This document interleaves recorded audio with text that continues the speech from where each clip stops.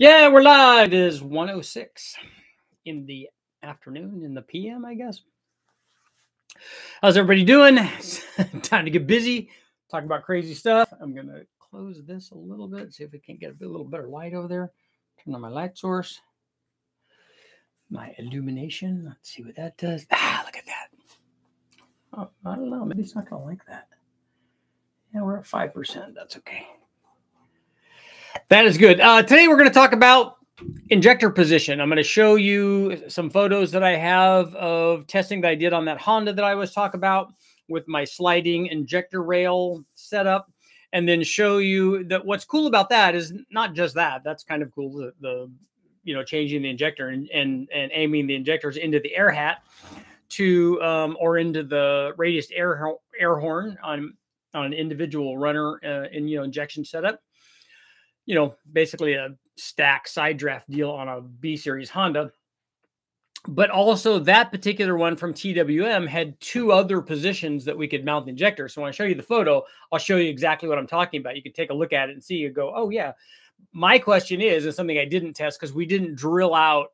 There's a position where injectors are normally at and where they are on a factory, in this case, a B series Honda, down at the basically intake manifold flange, right where it bolts to the cylinder head. So the injector's going right there, presumably at the right angle, go into the port, inject fuel in, and away you go and you make power. On the TWM piece, in fact, I can show that to you now. I'll bring you guys around here. So on the TWM piece, bring you guys around here. You can see here, these are the stacks. This is one of the injector positions, and what I'll do is just show you the other one. This is normally where they run it. And I think, honestly, for the TWM guys, that's probably part of why they're making power. You can see I have a secondary fuel pump just hooked right into the rail there with alligator clips going over to the battery, because that's how I roll. But if we take a look at this is the setup, and this is the thumbnail. So this is a Super Richie slider injection system. We've got tubes here. We got sliders on it. These are the injectors, and this is our rail, and the whole thing, and the injectors are held in by clips so that the fuel pressure doesn't push them out. But this whole thing slides in and out, so we can move the position of the injector where it's spraying into the air horns. But one of the things I wanted to show you is this right here is where the previous photo that I showed you, where the injectors are normally. But there's also an undrilled provision right here, right at the flange. So the injectors could go here or here, this far up the runner, or where I have them on the outside. So all of those things are possible with this TWM setup. I'm going to go ahead and show you like I said, all of those are possible with the TWM setup. And this is testing that I did on the chassis dyno on a fairly good size or fairly healthy B16. This thing ended up making 211 or 212 at the tire way back in the day with this injection setup with the Super Richie sliding with this injection on it. And that helped quite a bit. That was about 11 horsepower or so. Look, you can see me. Let's see here. Let's go ahead and hook this back up, hook it up, buttercup. So what do you guys think? What do you guys think about the different injector positions? My question is, and I didn't test this, I didn't drill out the holes and put the injectors down where they are on every other B series intake manifold, or down basically at the flange. I didn't run them there. We did run them in the other spot and from basically almost midway up the runner, and then move them out. What I'm wondering now, having done this test long ago, moving them up where they did from TWM, would we have gotten a gain in power? And this probably will be our poll for today.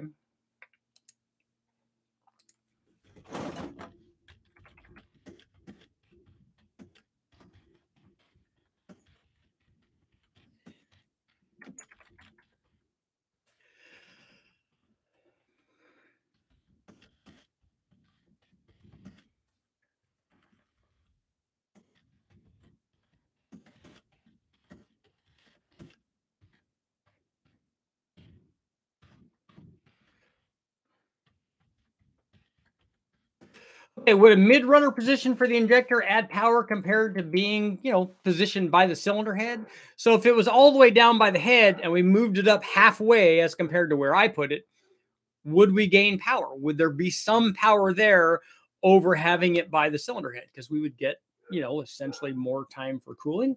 Let me know what you guys think. Would that happen? Would a little bit of a change in injector position make a little bit of power? And then where I put it was all of the power? The other thing I wanted to talk about is on this injector positioning, because we've talked about this before, but what I wanted to talk about was, let me know, especially the tuners that are here, what do you think about injector timing? So when we move the injector farther away from the head port, do we have to adjust injector timing? I can tell you, so I didn't do any of that on this test. All we did was move the injector. We were tuning it with a Honda, but I didn't change the injector timing at all. In fact, all we did was adjust it so that we had the right air-fuel ratio. So let me know what you guys think about injector timing. And then also, just as a theoretical, hypothetical like thought, what am I trying to think of? A thought equation? No, that's not it. What happens if we move the injector really far out, like on a really long runner? Do we, like, let's say it was a 10 or 15 inch runner, like on that big Super Richie adjustable manifold that I showed. If we put something inside that and had really long runners, would we have to change the injector timing in order to do that? The farther away we move it from the valve, do we want it to arrive at a certain time? Do we want injection to start a little earlier on a longer runner? What do you guys think? What do you think happens? I'm curious. It's a thought experiment. That's what I was trying to think of, and I knew that eventually I would get there. 78% are saying yes. I'm just curious. I've done some testing with injector position and moving the injector placement, and we know that it makes power. We know it did on this one, and we know it did on the Volkswagen. We know that it does do that, and we see that to some extent on a carbureted application, running port injection versus running a carburetor, we get more power usually from the carburetor. And if we could get the carburetor to have perfect fuel distribution or get the intake manifold to have perfect fuel distribution, it's actually not the fault of the carburetor. If we could get that to happen, then we could have safety and extra power. But in doing that, we see that happens. But does it happen a little bit if we only move it a little bit? Does it happen a lot if we move it a lot? And then what happens if we go big? What happens if we move it really, really far away?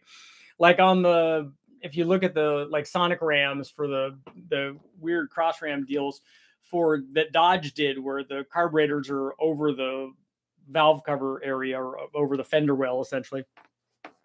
Really, really long, like 3 foot long runners. What happens with those? Do we get more cooling from that? Is we know that the gain, low speed power gain is from reflected waves on really long runners. We see that all the time, whether it's fuel injected or carbureted. But what happens with the carburetors when we put carburetors out there, or if we were to put injectors out there, because they're longer, do we get more cooling? Does it stop at some length? Like, does it do all the cooling that it could possibly do and give you all the power that it could at some point, basically some time frame? And then if we're looking at that as a time frame thing, like how much time it takes for the fuel to be injected and then cool and then make it into the port, all of this is happening pretty fast, remember.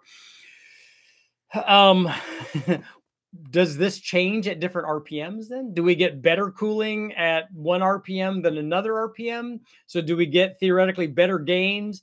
So should we adjust our injector timing to get more cooling, for different engine speeds? There's a lot of cool stuff to think about here.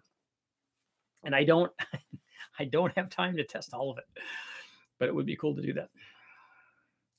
Wisconsin's in the house. Boosted Boys went full billet block on the MR2.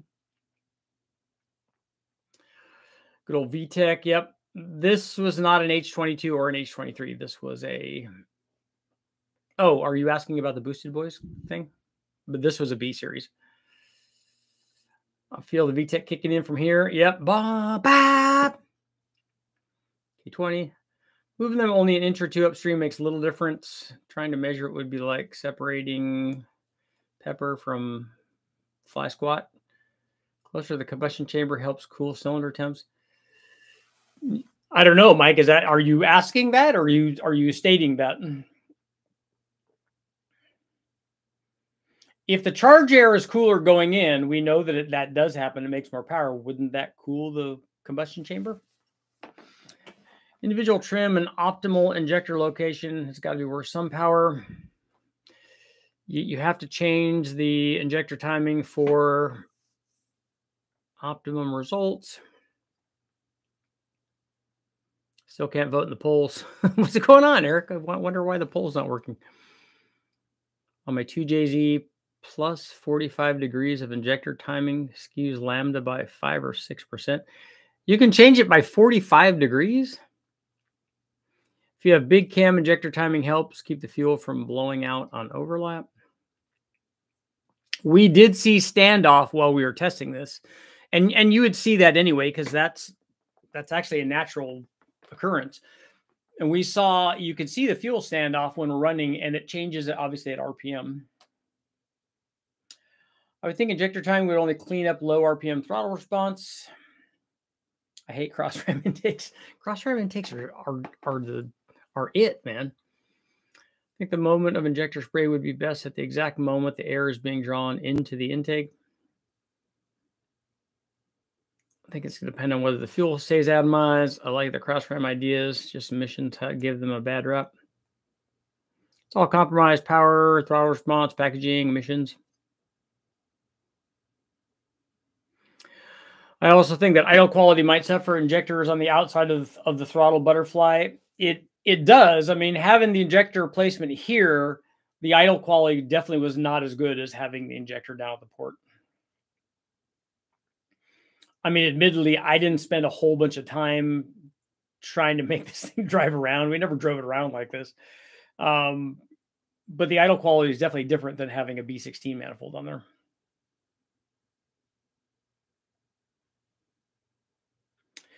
Richard, remember the 5-liter intake that had the injector bosses on the back of the plenum? Yeah, Celine had theirs.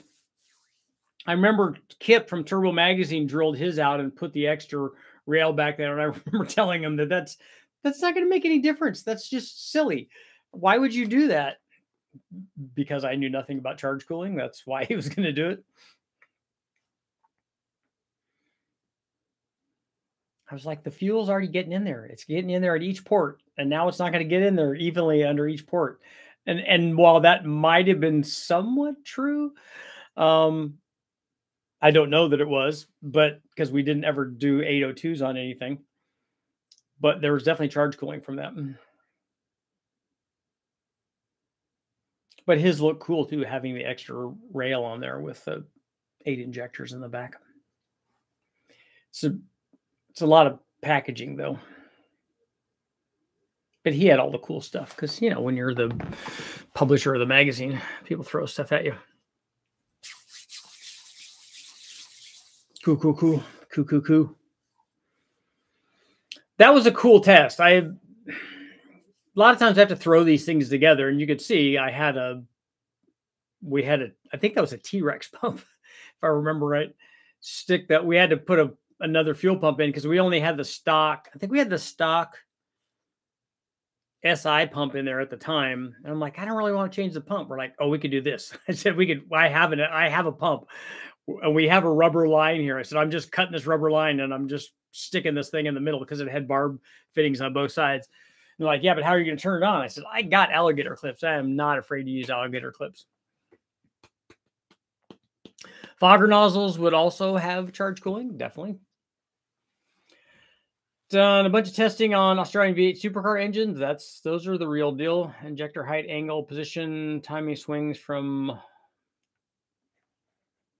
120 to 1400 degrees.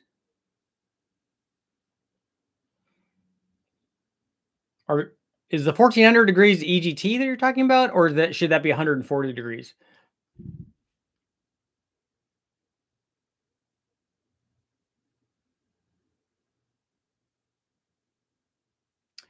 Mike, I was under the impression that if you use cold fuel to cool the combustion temperatures, then you do so. I figured get the injection as close as possible. I was hoping for your affirmation. I think that that's incorrect. I mean, judging by the results of this test, having the injector close doesn't add power. Having it far away adds power. Your thumbs up symbol is not working, Eric.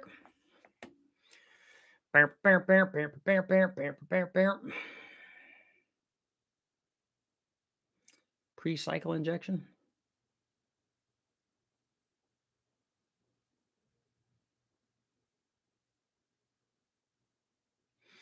Has anybody ever heard of injection of supplying so much fuel that fuel builds up on the back of the valve as raw fuel and then gets released into the combustion chamber? Somebody was talking to me about that, and I I I've never seen that happen. We've done like we did a bunch of stuff on the chassis dyno where we had a strobe and a camera and we were watching the thing because we could see all the way down in on this motorcycle engine was awesome. We could see all the way down in, we could see the valve, we could see the injector pulsing, we could see the fuel like swirling around the valve and some being on the outside and stuff because of the way that the injector angle was. But there was never any like raw fuel built up on the back of it. And I don't know if that's just because this was more of a production deal, if this is something that happens at high horsepower stuff. Seeing fuel crystallize on the back of the injector. Yeah, but what I'm talking about is this guy was saying that while you're running and making power, that fuel puddles on the backside of the valve, like a fairly deep puddle, lots of fuel. And then when the valve opens, this extra fuel goes in while it's running. It doesn't make sense to me.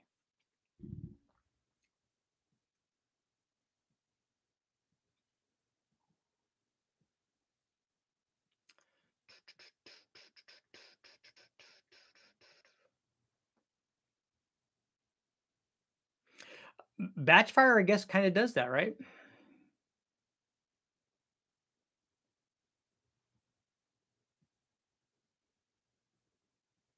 That's a good point. Let's see if I can fix my camera. Voila.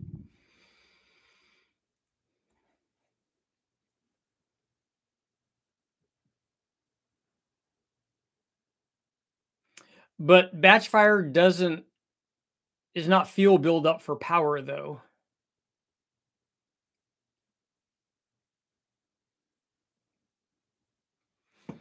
Fuel pooling on the back of the valve heats up and is good for emissions. Not great on large overlap cams. I just want to see all of this stuff in operation. I want to have the little bore scope looking in there and monitoring all that. I like to see it. It's easier to understand that when you could see it in action. Might have some videos on that. Cool.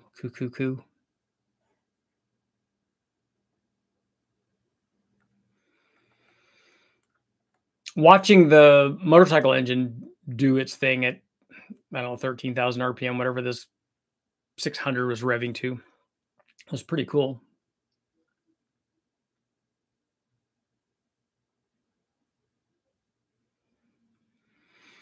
I think fuel may puddle on the intake valve and some might be left over after the intake because of the high inertia of the fuel itself and the elasticity of the air column.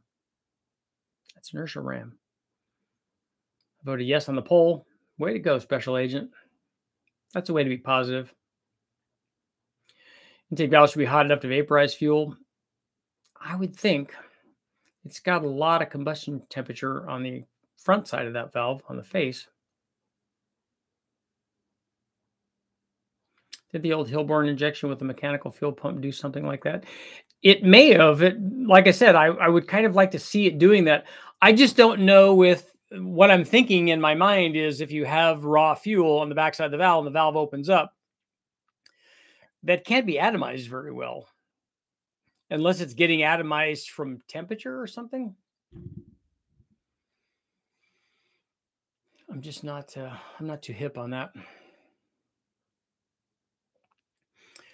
The video that I worked on this morning, and I'm editing it now, is different types of boost. When I did the original B16 intake test, or the blower and turbo test, I didn't run the lower boost level stuff, and I wanted to include that, so I just did another video on the lower boost stuff so you guys could see. It's a little bit better than the 10-pound stuff. Unfortunately, on the 10-pound stuff, when I did that test, excuse me, we had on the Jackson Racing Supercharger, we had belt slippage because we had to adjust. You know, blowers are you're trying to adjust pulleys to what I wanted them to be is all 10 pounds. Okay, that's great. With the turbo, it's not too hard. It was actually harder at 7 pounds because we just ran it on the gate.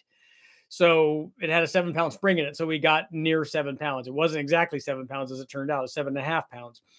When we went to 10 pounds, we could get 10 pounds from the turbo, but getting 10 pounds exactly from the Vortec and 10 pounds exactly from the Jackson Racing Supercharger turned out to be problematic. Particularly with the Jackson Racing Supercharger, we had belt slippage at the top. So we could get most of the curve to be right, and then at the top it fell off and kind of short changes the Jackson Racing Supercharger. It's not gonna, that blower's not gonna make as much power as the other things are, as much, certainly not as much peak power as the Vortec or the turbo, because, well, the turbo doesn't have a parasitic loss associated with driving it. And the Vortec had an air-to-water intercooler and also had the long runner intake manifold, where the Jackson Racing Supercharger has a dedicated, very, very short runner open plenum, like is common on a lot of Roots applications, whether it's a 4-cylinder or a V8 or 6-cylinder stuff too. And so no intercooler and a short runner intake manifold, that had things going against it. And then it had belt slippage to add to that. So it was problematic. Much less of a problem with the 7-pound setup. So good data on the boost curves and the power curves and all that. So lots of cool stuff to talk about. Big power needs cog belts. Yeah, this is 200 horsepower. So it's not really that much, but it's still problematic because I'm thinking that those might have even been, and I can look at the photos here and see, those might have even been like 4-rib pulleys. So they were, you know, let me see here. So they would be, they would be much more prone to slippage. Slip, slide, no way.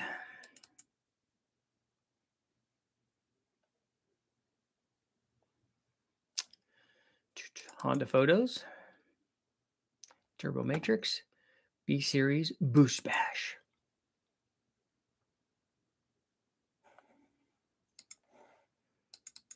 So let's see. Not that one, not that one, not that one.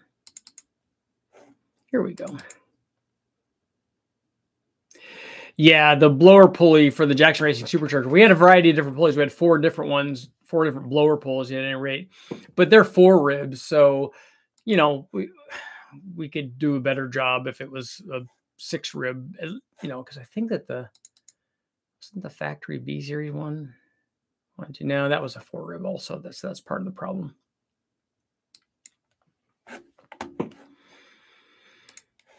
Slip slide, no way. I talked to a guy that tunes Centros, and he said you can't change ignition timing. It's a suggestion only, so that's why I'm having trouble with it. What do you mean you can't change ignition timing? You can't. What are you tuning it with? For the one guys who are spraying from above the trumpets for a long time. Yeah, that's where all this came from. Have you done a show of NA motor restricting exhaust, adding back pressure to see how that decreases horsepower? We've done a test on exhaust systems. So we ran, shorty headers don't really do that. But we ran a test with long tube headers and then 3-inch exhaust and 3-inch free flow mufflers. And then we put a complete 2.5-inch, exhaust all the way back to the axles on it. And it did lose power. It lost 10 or 11 horsepower, I think. And so that adds back pressure, and it will decrease horsepower. Back pressure is not beneficial. It's definitely detrimental.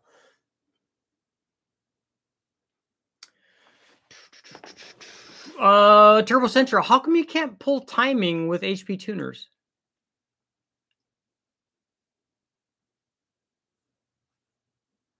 I thought that you could control both with that. I'm not an expert on HP tuners, but that was my understanding.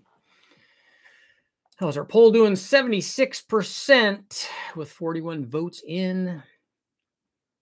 Would a mid-runner position for injector add power compared to being in the cylinder head? So they think a little bit of a change will make a little bit of a change in power.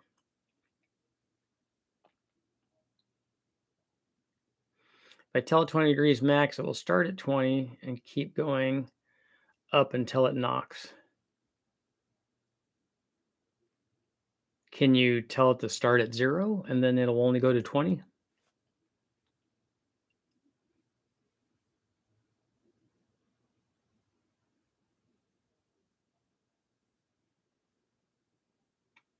That's unfortunate. You need to be able to not have too much timing because it's just going to keep breaking stuff.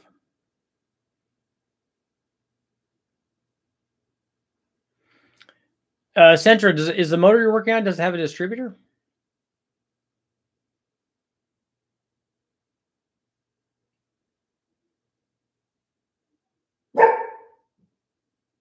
No distributor. Okay.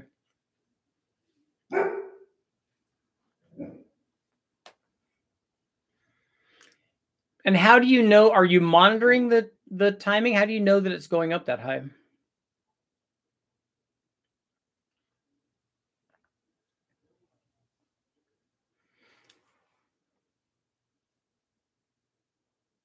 I wonder if back pressure would help on a 2-stroke.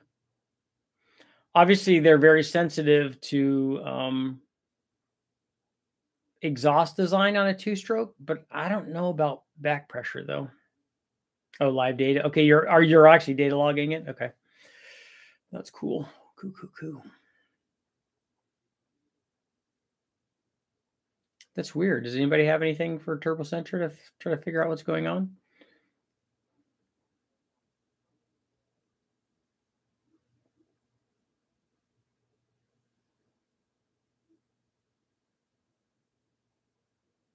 You have to retard the cam or something to change the timing.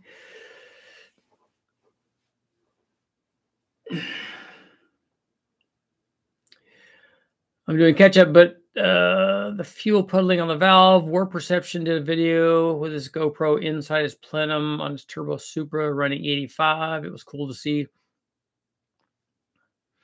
I'm talking to DIY Auto Tune. Those guys should be able to help you out. So on the day log, is there a modify for ignition on another table? Yeah, is there something else controlling it?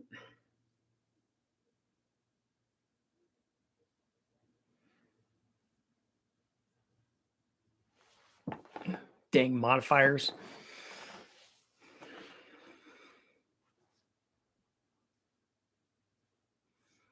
Yeah, you definitely want to. Timing is way more important even than fuel, so that's going to break a motor a lot quicker. Jake, you can't post a picture here. You can email it to me though.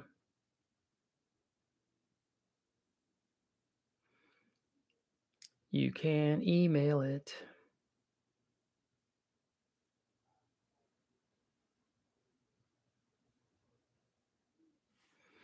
I'll put my email down here.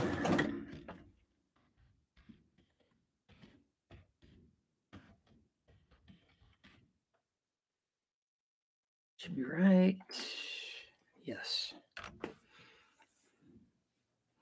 I just put my email down, Jake.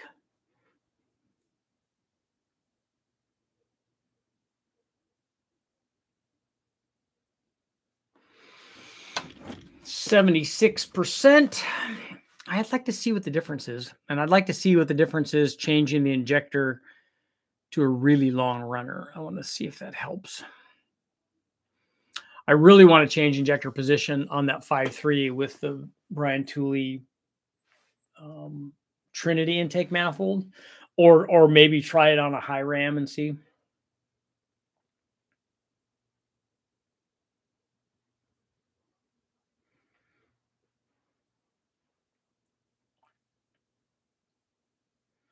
I was a little concerned when you see if you guys have, most of you guys have seen the photo that I put up earlier, but if you see the photo, I was a little concerned with how close the injectors were, because that's where it wanted to make the best power. I was concerned. I started to get concerned about airflow. Am I hurting the airflow having the injector right in the taking up the middle of that port? But it all wanted to wrap around.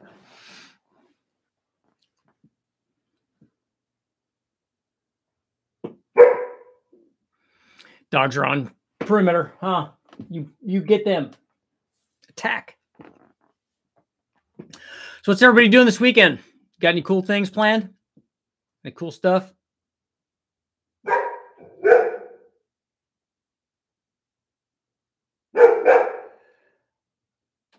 What SUV should I buy? 2-liter gas turbo GDI or 2.2 turbo diesel for performance and mileage? Well, I think the gas is going to have the edge on performance, right? And then the diesel is going to have the edge on mileage.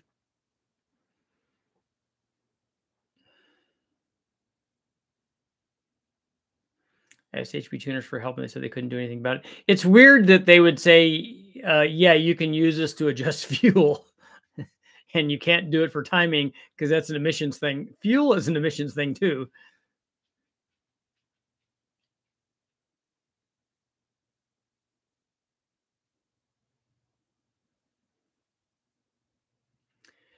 New to nitrous, is it true nitrous fouls? If you're going to say plugs, the answer is no. Not if the tune is right. Bodywork on my 91 Corvette. Nice. Radiator on my Caravan. Is the Caravan a turbo? Teach me how to build a motor with dual gas street methanol drag setup.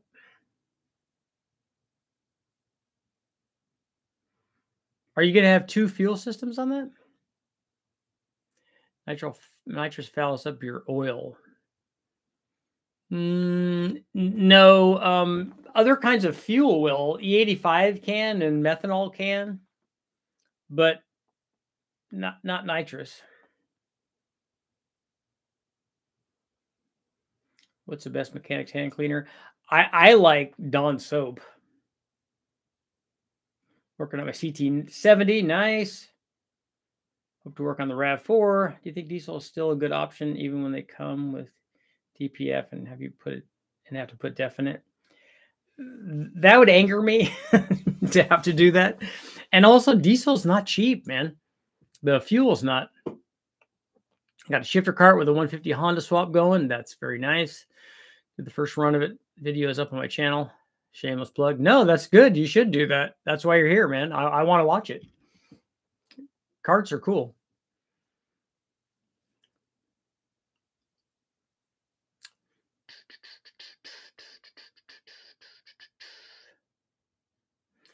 Snap Off has some good hand cleaner.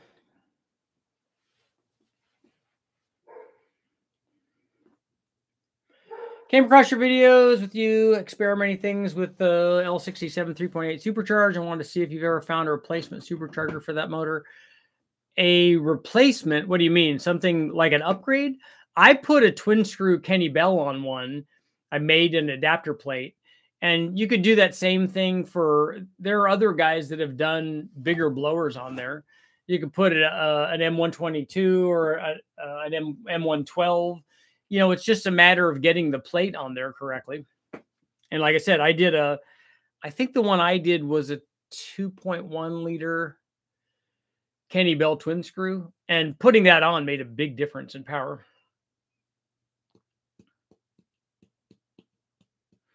But if I was going to do that again, I would do one and I would incorporate an intercooler too, because that's really what that thing needs. Actually, it just needs a turbo. Then turbo with an intercooler and it's all fine.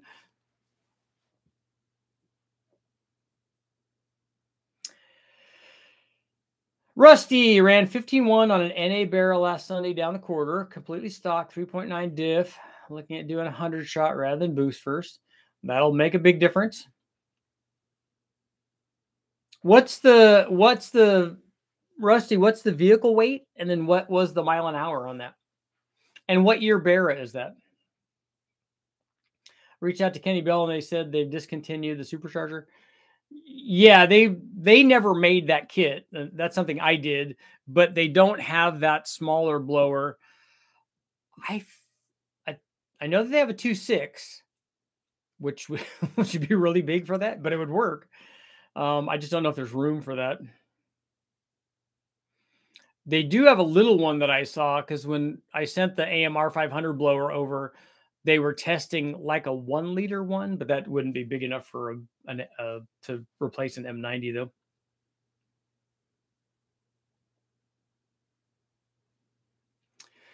Looks like a separate gasoline set of injectors and a separate set of methanol injectors. Yeah. It depends on how your fuel system is. You could have dual injectors that are not, one's not dedicated for one and one dedicated for the other. You could have the system set up so that you're feeding, you'd have to have a Y in there though, because with methanol, you might need both injectors. You might need the flow rate of both injectors unless you have really gigantic injectors in your methanol set. 2008 Ford Falcon BF3 wagon, 92 miles an hour, 1630 kilogram curb weight. Very cool. Congratulations on your 15.1. You're close to a 14. So you got to put at least a 50 shot in it so that it runs 14s.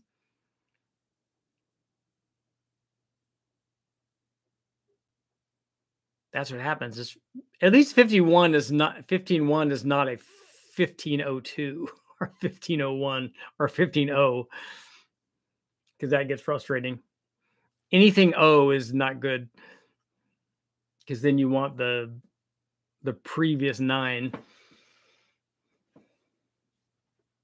A 9 with a 9.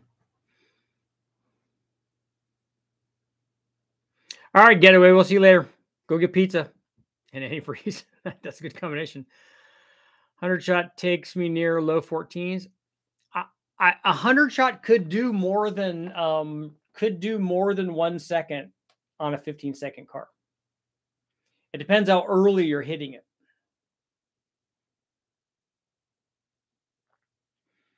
And I would be surprised if you don't go more than 100 miles an hour. Your trap speed isn't more than 100 miles an hour.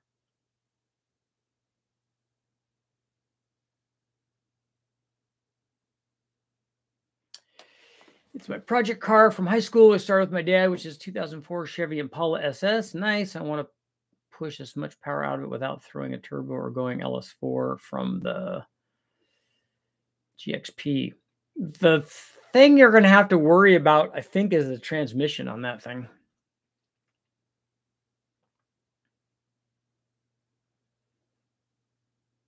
We'll need to get off street tires if I want to hit it off the line. Yeah, you don't have to hit it off the line, but that would be the thing, is managing the traction so that you could be on it for as long as you can.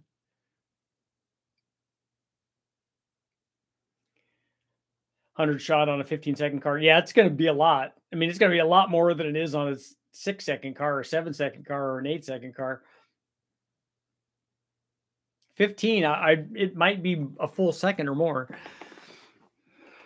Again, that would be terrible if it's a 14.0.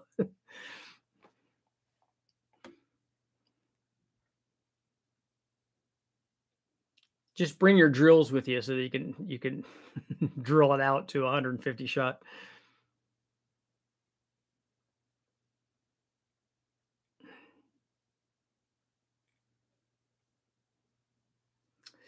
What do you think about compound turbo setups? Do they give boost at all rev range, and why is it not that common? It's unnecessary, really, on at least for the V8 guys. And I don't know where you are if you're in America, but for bigger displacement V8 stuff, it's not really necessary. Most people with a gas V8 don't want full boost at 2000 RPM, so you don't want to run 20 pounds at 2000 RPM. It's not a diesel, so they don't want to do that. That's a good way to break something. So it's not really necessary. That's why compound turbos are less common on gas V8s. They're more common, obviously, in the diesel world. But yeah, you can make it so that you can put a giant turbo on there and make lots and lots of power, and then have a compound setup so that now that big turbo is going to be more responsive because it also has the smaller turbo. Motor has 327,000. Are those miles or kilometers on it?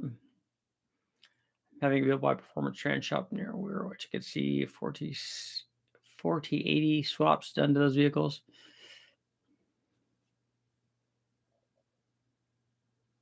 What compression is needed to be able to run both methanol and gas?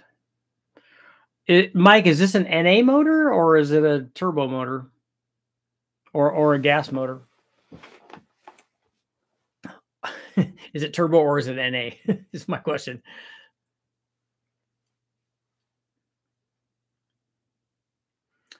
Have you heard anything about Veraram coming out with a new LS intake manifold? I'm not in the loop about that.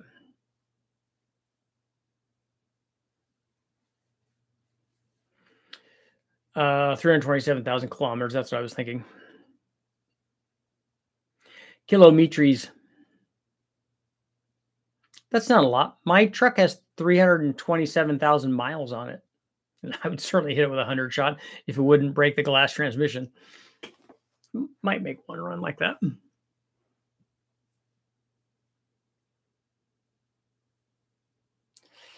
the injector is far from the cylinder, it might have better mixture, but maybe it can make some knock detection.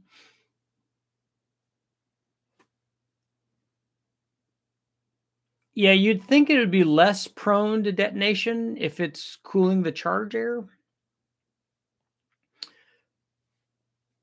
But again, I would like to see some dedicated, lab level research on that, because I certainly haven't done it.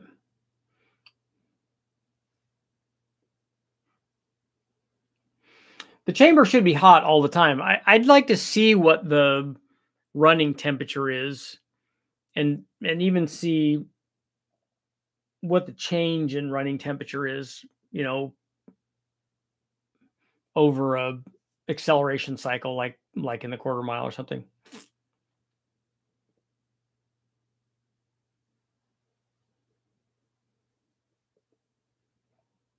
Found on our V8 ATBs, an old EV1 injector made more top-end power than a modern EV14. Did it have Jake, did it have a different spray pattern in those two injectors? Half of Richard's viewers have 5.3s with over 300,000 miles.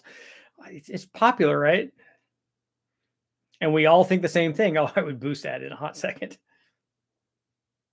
Think it's worth boring 30 over on an L67 plus port and polish the head, supercharger, and intake.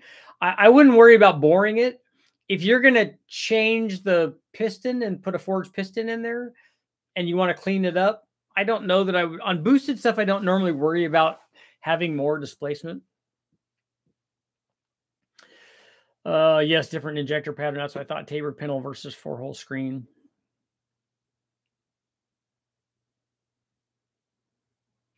Try to build either or all I can afford is an NA, but I know turbo is the way to go. It's just a lot easier to make, to make power and to turn it up to more power and then break it, right? That's what we all want to do.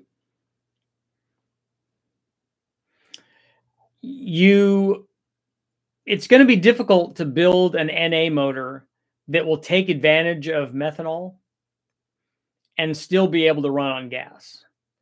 Because you're going to want really high compression if it's an NA motor to be able to utilize methanol. If you build a 9-to-1 motor, I don't know. I don't know exactly about methanol. I can tell you about E85. E85 on an NALS does almost nothing. It does a lot, or does more on a LT, does more on a Coyote. And I think that the higher compression will take advantage of that. And I assume that methanol is going to operate the same way.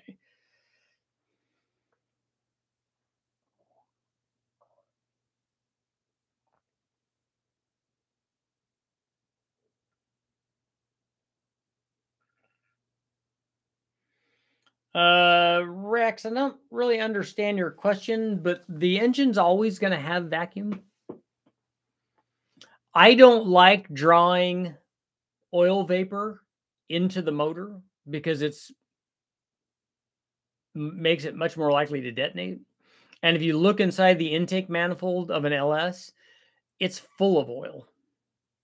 Probably Hemis are like that too.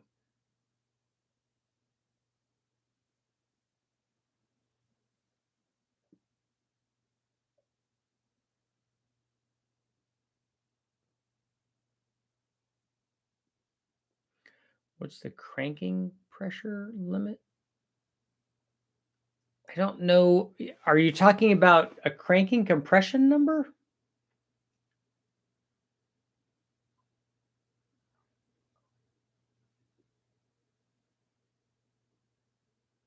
We've had cranking compression stuff that's over 200, but I don't, none of those things would I run on 87 octane though.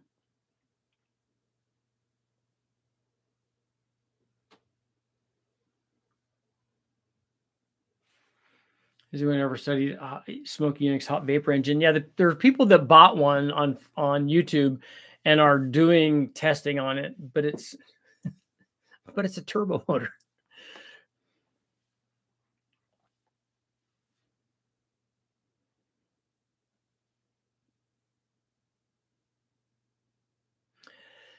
Jake, I haven't tried to move the injectors on either an OEM truck or a fast or anything like that. I would like to. I think what I'll do is probably try it first on a Holley high ram just because it lends itself to that. It's not a turbo, it's a homogenizer. Do twin homogenizers work even better?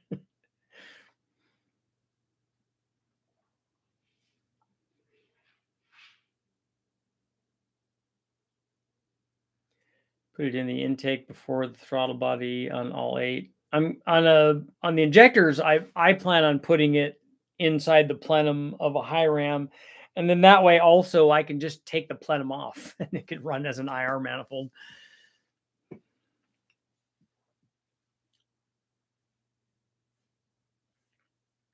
Every methanol motor I built was similar to diesel engine compression numbers. I don't think I should put gasoline in anything with more than SAU.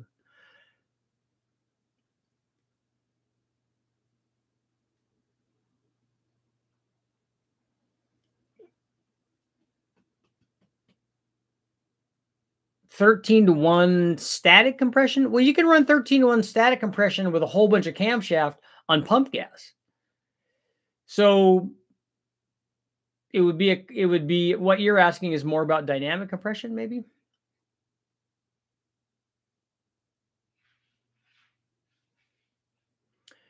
Rex,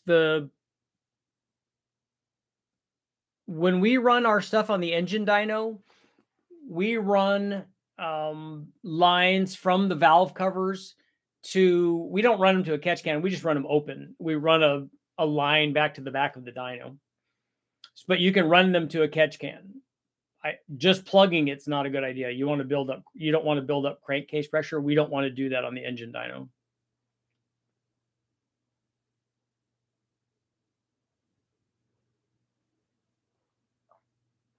Eric, that's not fun.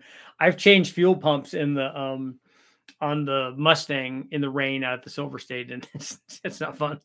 And of course, we had just filled the tank up too.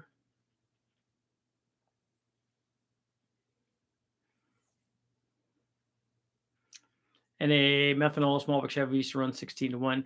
Yeah, I mean, with methanol, wouldn't you just try to get as much as you could with the available sweat volume and not making a silly kind of dome that causes problems? Frame mounted roots blower. No one has done it because of the engine needed as a heat sink. No, take a look at Bonneville, guys. They front mount the blower and drive it off of the crank, and it's not mounted on the motor.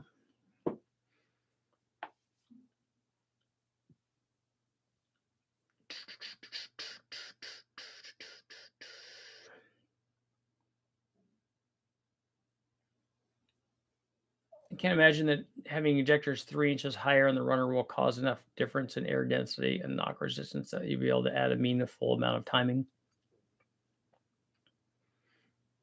Outside working at customer's pickup, lower control arm, and it's raining. Of course.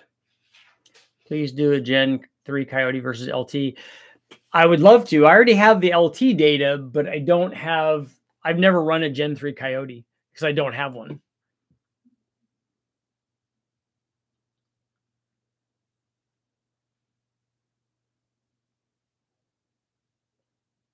Yeah, Jake, that's right. It's not adding timing that changes the power with injector position. We didn't change timing when we did the test on the Honda.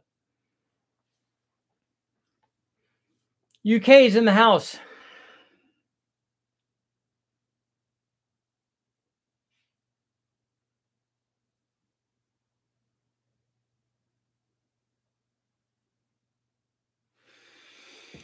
Couple more minutes.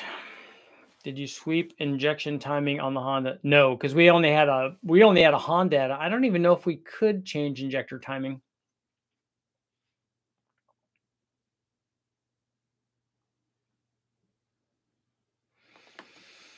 And if we could, I never experimented with that on the Honda. We've tried changing injector timing on when we run the Holly. And so far, we did some of that when I did the carburetor, batch, sequential, individual cylinder tuning, and we tried injector timing too. And the injector timing showed no power change at all. We could lose power if we went too far, but it didn't show any gain.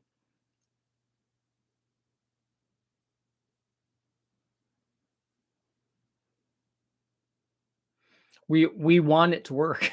we want there to be power gains when we try stuff, but it's not always there. Sometimes it is, and sometimes it's not.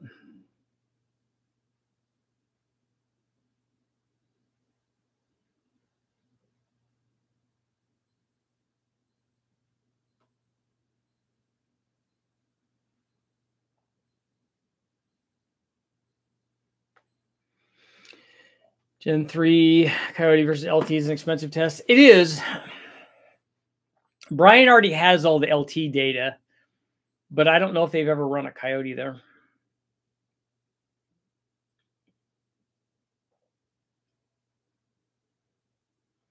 I'm searching for something like 13-to-1 static. Is that on your NA motor?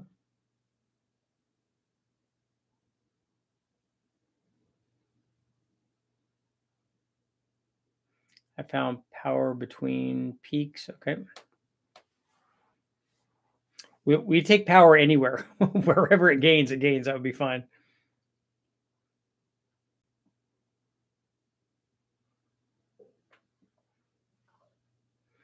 Whether it's down low or up top, all that's good.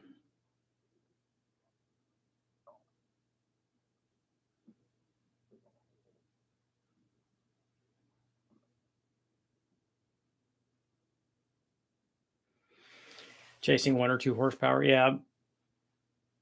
We haven't really been looking for that number. At least I haven't been since doing the Engine Master stuff. We were looking for stuff like that. And then when I was doing my engine development for my Del Sol, when we were doing the US Touring stuff, we were looking for stuff like that. But, not usually on the engine dyno for the stuff that I'm doing, unless we're doing a direct back-to-back test where everything has to be exact. Trying to figure out what I'm up against to build something similar to the drag week guys. That's probably true, Bill. You get points for that. Richard, if all your good ideas work, we wouldn't spend this time arguing about it. That's exactly right. that is part of the fun. I mean, to give people a hard time like this Coyote LS stuff is just out of hand with all these people. Just, you know, everybody thinks that they're making a comment and a mic drop at the same time. Well, this is the absolute thing. No, it's not. It's just another opinion. But I like the guys that are good natured about it. Like, people should give people hard times. You should rib your buddies, and we do. And like when Bernie and I get together, Jimmy and I, whoever, you know, there's no shortage of that. But it's all good natured stuff. A lot of these guys are really ultra defensive about their positions about whether it's a Coyote or whether it's an LS, or, you know, it's just funny. Roots blower 462 valve stock truck intake. Do I remote the intake runner valve? Do I remove the intake runner valve? The runner valve is just going to function and gain power at, like, I think it was at 2,500 RPM, if I remember right. If the runner valve will still function, I would just leave it where it is and leave it functioning. But if you're running a roots blower, aren't you replacing that manifold? If you're replacing the manifold, the valve goes with the manifold, so it doesn't matter.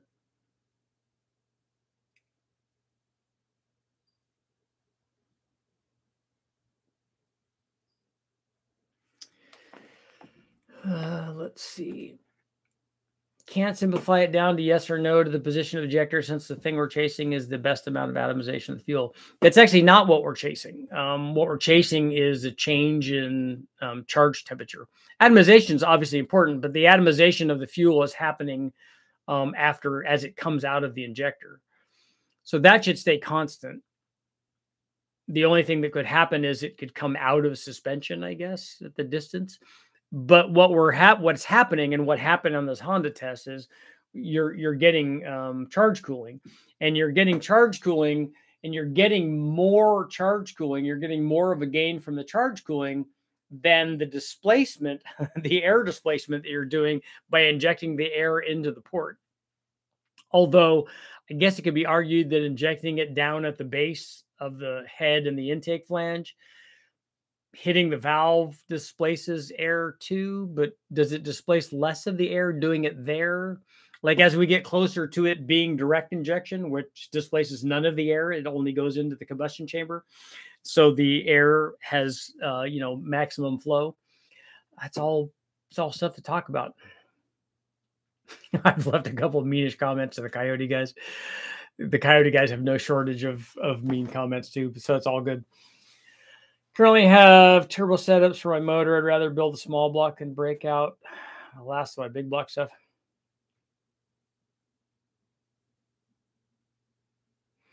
Is propane LPG injection on gasoline engines a thing over here? Not really. It is I know it is in Australia, because one of the Barras that I have had the injection set up on it, and it was an aftermarket one.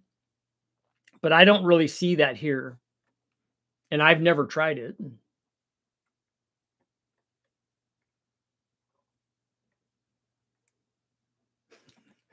Sorry, Coyote guys, both for my comments and that you're Coyote guys. Boom. In Australia, it's Barra versus LS. Coyote has now entered the chat.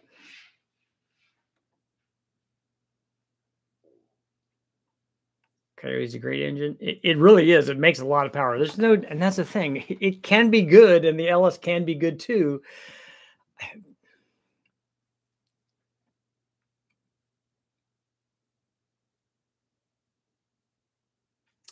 think also timing that the injector adds to the fuel to the air, adds fuel to the airstream, adds mass to the system, and therefore momentum and pressure. If it adds mass, though, do you think that would slow it down? I'm an old Chevy motor guy, but the Coyote is super fast and cheap numbers don't lie. Life is healthier without Coyote derangement syndrome. You should start an LPG trend. Propane is awesome. I guess so. The interesting thing, and this is something that I learned, and this is why I do this, one of the comments was about, everybody talks about how inexpensive the LS is. And then I did the video on the LS3, and one of the guys was saying, well, LS3s are not cheap. They're like $7,000. I'm like, there's no way they cost that much. And then I looked it up, and they kind of do. So an LS3 is not a cheap date, which is, that's obviously why I don't ever find them in a wrecking yard. I don't ever snatch up the $500, aluminum LS3 motors.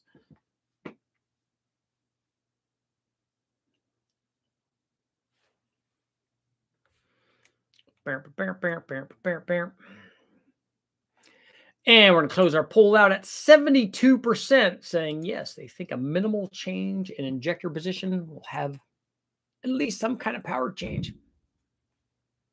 In my neck of the woods, Coyotes, LS3s, LTs cost the same. You would think that the LS would be less and that the LTs and the Coyotes would be similar, but the Coyotes have been around a long time. The Coyotes have been around since the LS3s, but think about an LS3. They didn't make very many of those. Like, at least Coyotes, and I'm sure that the new ones are continuing, I guess, in trucks, but you want a motor that a performance motor like a 5.3 or a 4.8 or a 6-liter that they had in trucks, because they made a million trucks for every one Camaro or Corvette that they made. And the same thing with a Coyote, except that they use those 5-liter Coyotes in trucks. So they should be more available. And if anything, it's going to be funny if this happens, if it hasn't already, that the Coyote guys can talk about, certainly from a truck variant, that a truck Coyote engine is going to cost less than an LS3 does. I'll bet you it does. I bet you could find truck Coyotes, if you were going to do these things to it anyway, you could find truck Coyotes for less than you could find an LS3. So the Coyotes are now the low buck deal, which would just be awesome for those guys. LY6 is almost an LS3. It's smaller and lower compression, and has a weaker camshaft, but yeah, almost. Don't F1 cars run injectors at the top of the stack? Yes, they do. They ran two of them usually.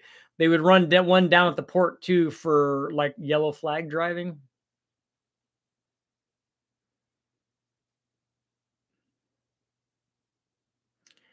And again, as a Chevy guy, I know Fords and the Coyotes respond to boost better. I don't know that that's the case. People say that, I think that that's a myth that's perpetuated by Coyote guys, because I think that the Coyote responds the same way that an LS does. If we take that 450 horsepower Coyote, and I already know because I've done this, and you add boost to it, and then you take that 490 horsepower LS3 and you add boost to it, guess what's going to happen? They're going to respond exactly the same way. So I don't know what people mean by the Coyote responds better. Local high mileage Gen 1 F-150 Coyotes are 4,000. 4,000 for a junkyard motor is a hard pass, yeah. But how much is a LS3? I bet an LS3 is 6 or 7. So therefore, 4 is less. So the Coyotes are the low buck deal of the century. Not really.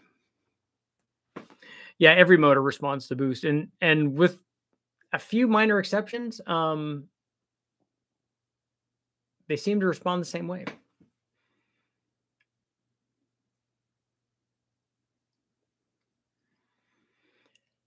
I was so jealous. I saw somebody get a $200 pull-apart LS3 last week. I've never seen one in a wrecking yard. 2018, I gave $7,200 for a complete LS3 and trans ECU and CATs. Do factory LS injectors squirt a stream, or do they have a cone? At least the ones that we've tested on the ASNU machine.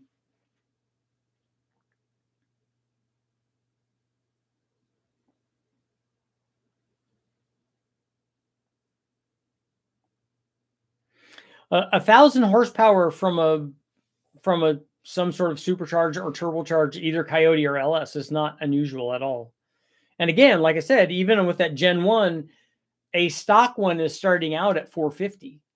So if it starts out there, it doesn't really take very much boost to get to 1,000 horsepower. And it's the same thing with the LS3. Even if you don't put a cam in it, you just leave the stock cam in it, you're at 1,000 horsepower at 15 or 16 pounds.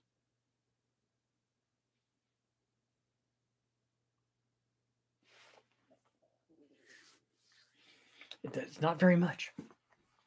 And on that note, it is time to go. As I will see you guys all tonight, maybe, although it's Friday night. It's Friday. You ain't got no job, got nothing to do. Exactly. See you guys all later.